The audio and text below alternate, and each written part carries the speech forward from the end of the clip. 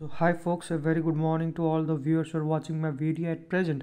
I am from the team of Miss Iceland with Integrity. So in this video analysis, we will be discussing about 5 steps to secure your critical asset from cyber attacks. So what are the different steps which we should have to implement in our system such that none of the user get the access privilege. Okay, so let us begin the session. So before that, I just want to confirm you all, if you are new to this channel, please subscribe the channel, like the channel and share the channel as soon as possible for the latest update on science and technology as well as security too. Okay, so let us begin the session regarding what actually the attacks are and how actually we can get a privileged access to that. So here we can see why organization must focus on critical asset protection. So why it is usually needed. Okay, so what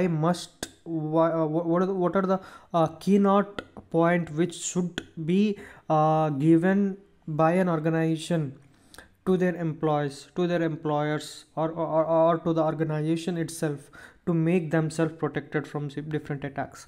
Okay, the increasing global digitalization is one of the main reason behind that. Okay, especially in the corporate world, has created huge security challenges for businesses. Definitely, while universal understood and accepts that the business must also learn to prioritize their focus when devising security strategies. Okay, so when devising their security strategies and digitalization or global digitalization, which usually makes them implement these protection criterias into their organization.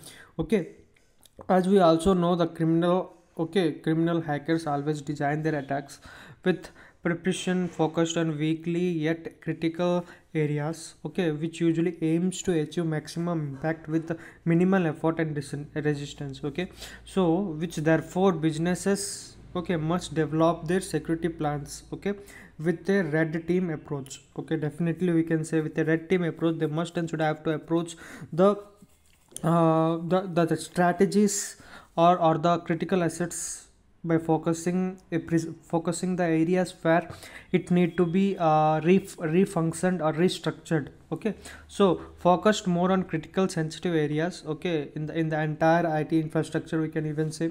Okay, so it usually undoubtedly security strategies must clear surpass the average industry standard for digital security. Definitely it is also important. Okay, so we must be industry ready, we can even say in shortcut. Okay, so then after we'll be discussing about the key steps to protect your systems. Okay, so what are the key steps which need to be implemented, okay, in your systems or in your critical assets, we can even say, like servers, like our PCs, which have lot of information regarding the organization's data. Okay, so those all things we'll be discussing in details. So identify the critical, we can say actual critical asset and related security risk. Okay, what and how to identify that. So we know that the first step towards critical asset protection is identifying key areas, okay, where that usually requires attention. For example, let us trade that.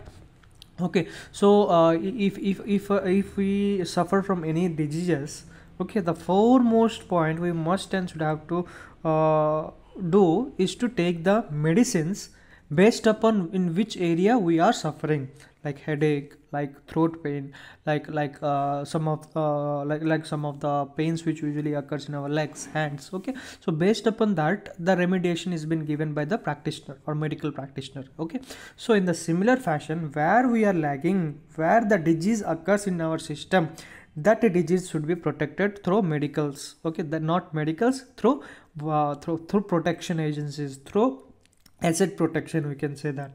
Okay, so for instance, an organization, okay, serving the public such as e-commerce platform, okay, here I also give an example, must invent protect to its customer data and payment method. Okay, and IT service provider must secure their client data as well as IT component associated with the service offered. Okay, so that is how it is been offered. Okay, so then after, general organization must try or should try finding the answer to the following questions to identify the critical assets. What are the different questions which usually comes? So what will be the subsequent effect if the asset under consideration faces cyber attack? will the potential attack or will the potential cyber attack against that asset affect the workforce, the data, the operation, or all of them? Okay, and the third thing is the specific component critical to the prime, okay, for the primary mission?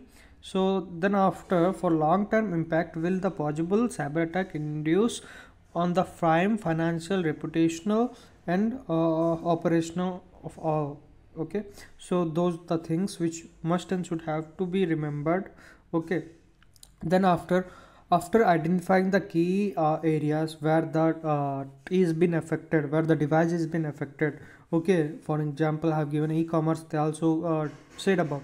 Okay, so after that, what the key areas, okay, which should be determining the subsequent cyber threat? Okay, so usually organizational assets are vulnerable, we can even know that. So, and one or more of the following threat. Okay, what one of the more of the following threat? One is operational damages, financial losses, data theft. Okay, so then after physical theft of IT equipments, physical harm to the staff and or the equipment. Okay, hypotenage. Okay, so those are things which need to be keep in mind. Okay, so which of the following cyber threat risk critical asset of the business? The IT team may identify those threat by answering the following questions. Okay, so by answering these questions, they will successfully make the attack impossible. Okay, what are the likely vulnerability in those assets? And the second most thing is, which insider outsider user can access the critical assets? Okay, what will be the outcome of limiting user access to the asset? Okay, and the fourth is, how will a protection cyber attack benefit or insider? And the fifth is, what benefit would an outsider achieve, okay, by compromising the assets? And finally, what intent security phases are exist that intervent increasingly increase the likelihood, okay, likelihood of cyber threat? Okay, so these are the things which must be answered by the analyst. Okay, and the second most thing is, implement a zero trust approach. What is zero trust approach? So before discussing about zero trust approach, let us give a simple example to make you understand what actually it is.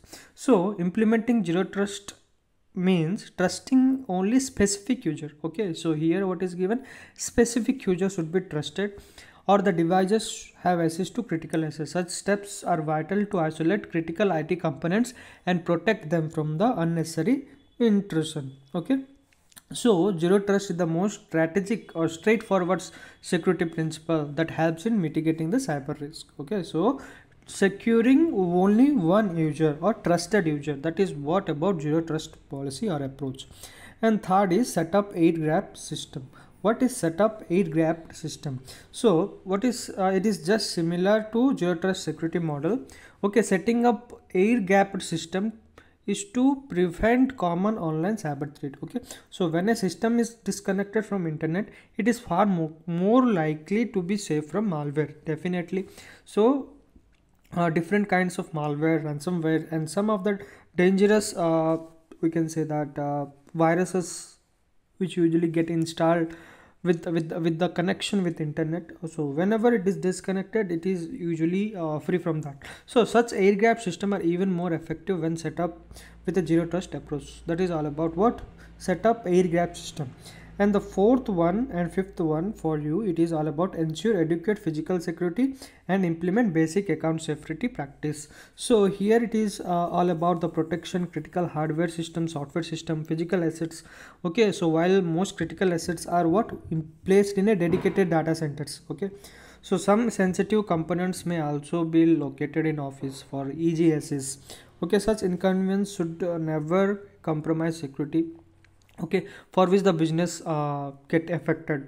Okay, like biometric security, those all things. Okay, so then after, implement basic account safety practice is just about regardless of the how secure your IT frame is, okay, the entire security efforts goes to vain if staff fails to implement basic security practice. Okay, so we have all the resources to study, but if you do not study that, if you do not read the book, then how will you get passed in your examination? That's simple, right? Unless and until we have all the security principles, if the staff is not practicing that, then it should be restrict it should be noted, it should be noticed. Okay, so when something unusual is going on, definitely it should be noticed. That is all about what implement basic account safety practices. Okay, so I hope you have enjoyed the session. So I hope it should not be long lasting, and let me end the video itself for you. I hope you have enjoyed the session.